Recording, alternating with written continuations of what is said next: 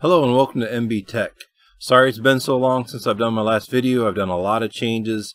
I've done a lot of different things within my, I guess, basement studio, if you want to call it that. Added some different cameras. Been doing some 3D printing. Doing all sorts of stuff with Linux as well.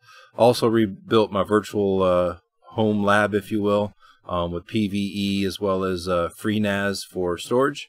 So a lot of that stuff will be coming in the future.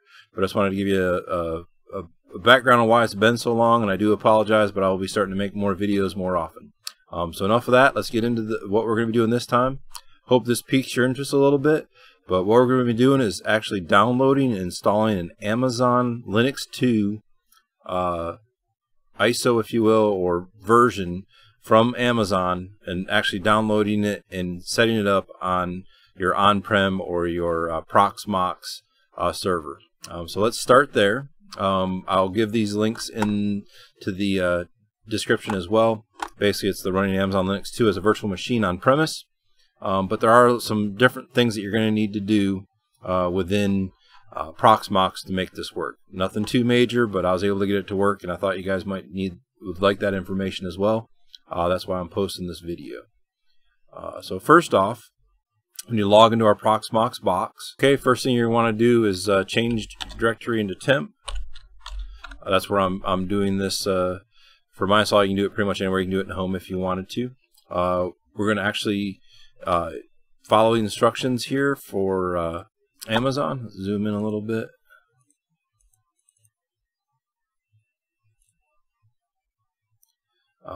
Step 1 is preparing the seed ISO. Instead of calling it seed, I actually called it Amazon.iso. So we're going to need to create a folder called seed. I'm going to change directories into that. And then in here, you're going to create two files, metadata and user data. I will cat out these here, and I'll also put it in the description. I do plan on updating my website so that you'll have the website as well to go through these same steps for this as well. So let me cat out the metadata. As you can see, pretty basic, just your network interfaces, name, static. Mine is going to be on the 192.168.1.10. You don't have to. You could be, whatever your network segments are and stuff like that. You can put that in there. And even if you have the wrong stuff, I've actually seen it work. So basically, this is just so that it can set up and go through its initial part of that. Here is your actual host name, what you want this to be called once it's created. And then also, as I mentioned, your network information here. The next file that you're going to be interested in or to create is, clear the screen here, is the user data. So let me cat that out. Basically, it's going to be, your password list, EC2 user. Password is going to be Amazon. Please make your password more than this. Like I said, this is for a lab environment, and I blow these away all the time. But if for the security conscious, because I constantly get bombarded with setting up secure stuff, make this a hard password. And then here we also have the part to disable the cloud config part of the networking. So every time after first boot, it doesn't redo that cloud init afterwards. So once we have these two directories created in our seed config, we're actually going to create an ISO. That ISO, if you're following the Amazon, you can make it seed.iso. You can make it whatever you want for the most part here. So once that's saved, we've got the user data. We've also got the metadata. What we're going to do now is actually create the seed ISO, or the Amazon ISO is what I am calling it, for this as well. And here's the command that you're going to need to do for that.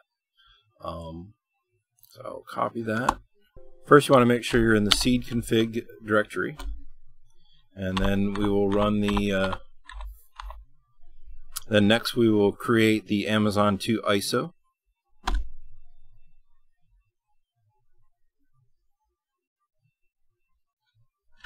And if we do a list, we can see that now we have an Amazon 2.iso.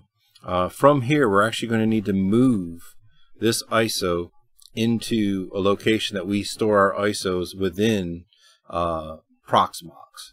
So let's go to our Promox, and once we're logged in here, we can actually go to our storage and we can see where things are stored within. Okay, so where we want to store this is actually in the ISO directory on our local PVE, at least on my instance. It may be different for yours. So we need to make sure that we copy that ISO into the proper location. So what we'll do here is just clear the screen real quick. Okay, once the ISO is created, we're going to want to move that to our local storage area for ISOs. Yours could be different. It could be on an NFS share, or it could be in different directories. So what we need to do is move that file, Amazon to ISO, to the ISO directory. Once we do that, we can actually go back here and we can check our local PVE, and now we've got the Amazon ISO to here, so we're good for that part of it. So we know that the ISO there is there. So if we go back to Amazon there, we've got that. Download the Amazon v2 image. We're going to need the KVM image. So you can click on that, and then you can see here's the KVM. Looks like it came out July 22nd. So this is just a regular, copy your link address and do a wget.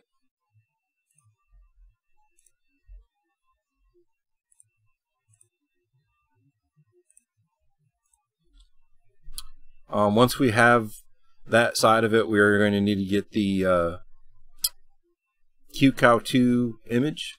So we'll just do a wget and then the location of that file, and it's downloading that. Okay, that image has been downloaded. I'm just going to clear the screen here. Now what we need to do is we need to actually move this image to storage that allows the qemu-server format within your Promox environment. For me, I actually have an NFS mount, and in that NFS mount I do allow that type of image, so we'll be able to put it there and then be able to link to it once we start up the VM itself. So what we need to do is actually move that file to that location, and then once that file's at that location, we'll be able to do like a scan on it, basically that'll show that it shows in that directory, and we'll get this set up so that we can actually boot into the image itself. So we will need to move that file. Okay, once that file is downloaded, we will need that file, but we don't need it now, but we'll need to actually set up the VM first. So what we need to do there is go into a virtual machine, and we'll create a new VM, and we'll call it Amazon to Linux. Next, OS. Here we will actually need to select the CD disk image, and we are local, and this is the one that we uploaded there, or put in that directory, the Amazon to ISO. So we've got that. Type Linux, that's what we want selected here, and then the kernel is going to be 5.x and 2.6 kernel. System, that's fine. Hard disk, just leave it as is. This will just create one. Notice where your storage is, because that's where we're going to actually put the Amazon image as well. So this is on the NFS. You may have it local. There's, I've got 3 different locations. I'm keeping it on my NFS, and it shows that I've got this qemu-server format, so it shouldn't be a problem moving that file over there. CPU, memory's fine. Network here, if you've got a specific VLAN or a different location you want it to be, you can set it up here. I want mine to be actually in VLAN 40, so I'm going to put that information here for now. And confirm. So hit finish here. And then as you can see, it has basically created a Amazon to Linux, and its ID is 110. Remember the ID. The ID is pretty important because that's where we're actually going to put that hard drive file that we downloaded from Amazon into there. So let's go back to the command line. on the actual box itself. So here we are. We're going to be moving that qemu to image to mount PVE NFS images, and then here we're moving it into 110 as stated over here in the Amazon 2 Linux. It will take a little bit. It's a pretty good sized file, I think 1.2 gig or so. Okay, I would not worry about the ownership for that. Okay, once that's been moved, we're going to actually have to go into the config for that ID of 110. So we're going to need to change directories.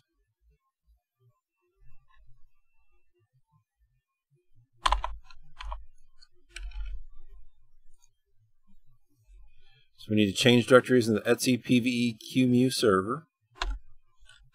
Do a list here. We can see all the config files for the ones that I have. And okay, let's do nano 110. And we've got this, and we are going to add an unused disk. Ours is 110.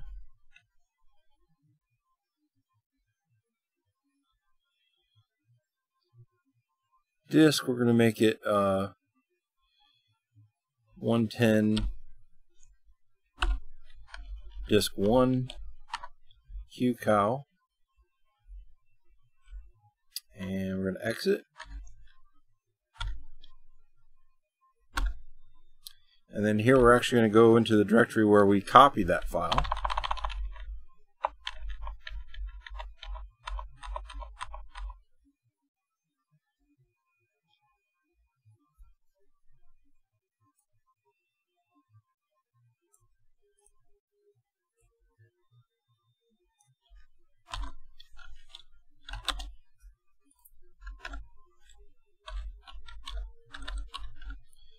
In this directory we see we've got that. We're going to rename Amazon image to VM-110, same that we did the other one. It's going to be disk 1 and then qemu2.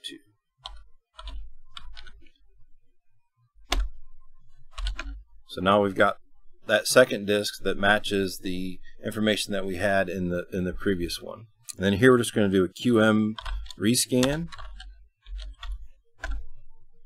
what that's doing is basically just checking those volumes, scanning them, looking at the config files, and putting that information into the configuration. So the rescan volumes have been completed. So now we will go back into the Promox GUI. We'll go into our image. And if we go to hardware, we should see both disks. Here's the one that was created initially. And then here's the one that we set as being unused and renamed from the Amazon one. So what I'm going to do here is I'm actually going to detach the initial disk so it becomes unused. I'm going to use unused disk 1. I'm going to make that our main one. So disk 1, click add. So now we've got disk 1 is the main hard disk on SCSI 0, and we're using the disk 1 qemu, and it's got 25 gig. As you can see in our CD-ROM, we've got the ISO, which is Amazon 2 ISO, which we put there in there as well. Next, what we want to do in our options is we want to make sure that it boots to the proper order. We don't want it to do the disk first. We want to do CD-ROM and then the disk. So let's go in the boot order, change this around to CD-ROM, SCSI 0, then network. Okay, all this seems to be set up properly. So next what we need to do, I'm going to zoom in here just a little bit to make it hopefully a little bit larger, is go to here and let's start this VM and check it out from the console. So here we've got our options, Amazon Linux 2.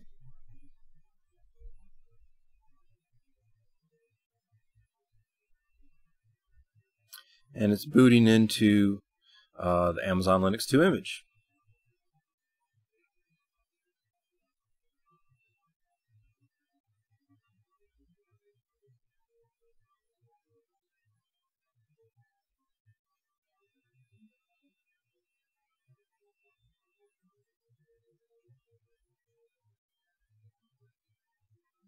Okay, so we are now into our Amazon Linux image that we created.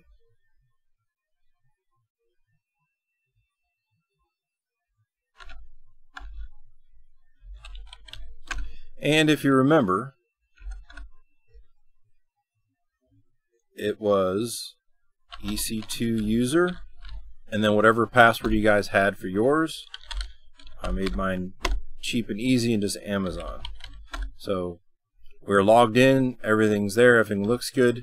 You can check your Etsy resolve real quick just to make sure you're there. It looks like I'm good at that. That's my information. I'm just going to try pinging Google real quick.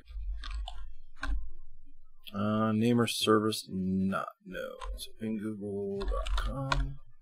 So we're able to get out to the internet. So everything looks good there. And then I also wanted to show you that if you do yum repo list, if I can spell it right, it will show you the repos it has access to. So it's got the Amazon core and the Amazon extra Docker, 20,000 something packages. You can also add EPEL to this as well. So if you need the EPEL repositories, you can do that. So once I'm in, I'm actually just going to do a yum update because I want to have the latest and greatest. I need to be root, so just sudo yum update. And you can see there's 7 packages that it's upgrading. So pretty current image there.